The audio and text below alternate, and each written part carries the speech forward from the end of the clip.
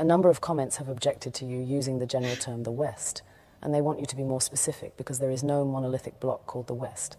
It is an unfair generalization, they say.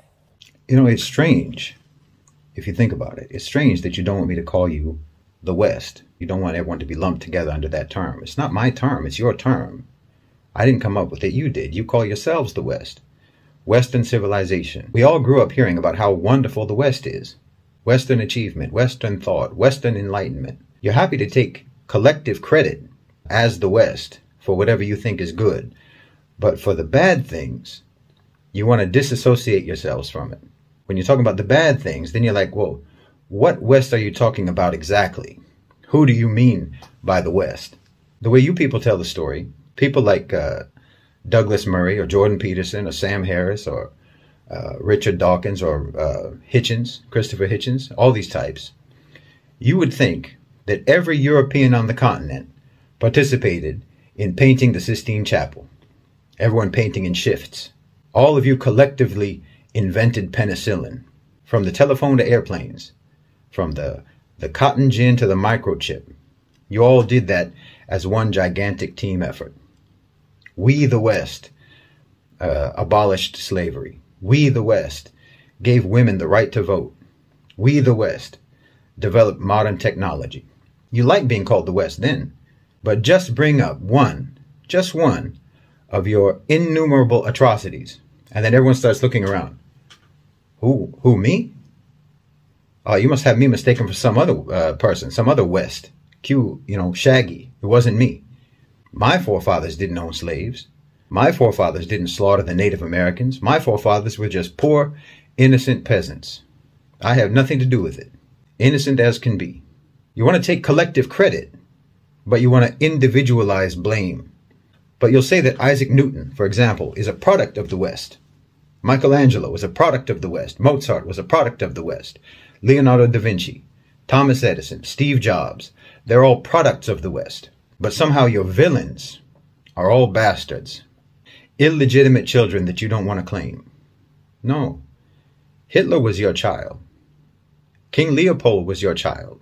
Harry Truman was your child, a man who killed more people in a matter of seconds than anyone in the history of the human race. And not to mention every American president after Truman. From the Korean War to Vietnam to the dirty wars in Central and South America to Panama, the first and second wars in Iraq, Somalia, Afghanistan, Libya, Syria, and before Truman. I don't think that the United States has had a single decade in its history when it wasn't slaughtering some people somewhere in the world. These are all products of Western civilization too. But anytime these crimes get brought up, you deny collective responsibility. I mean, if I tried to list all of your crimes, I can't even remember them all.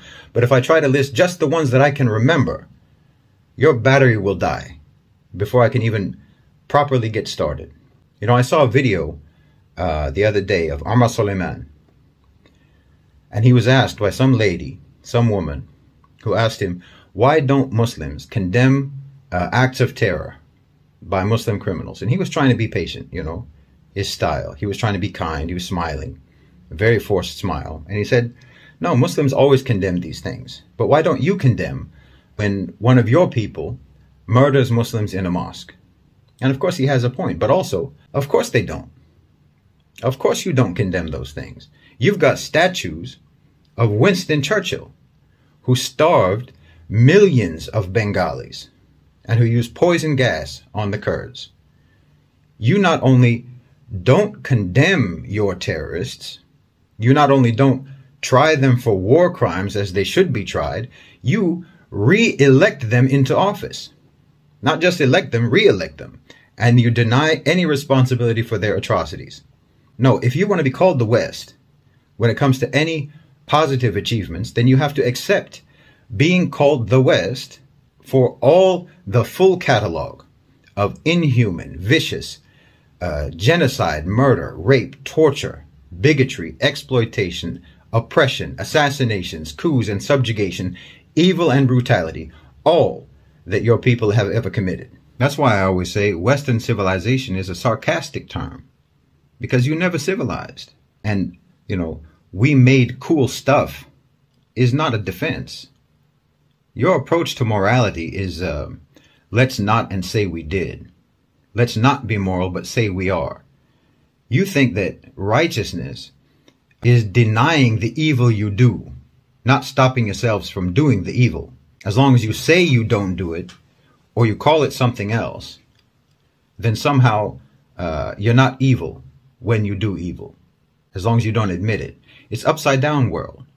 Every day is backwards day in the West. Bad is good, wrong is right. It's no surprise that you think that a person should be called whatever pronoun they self-identify as, because that's what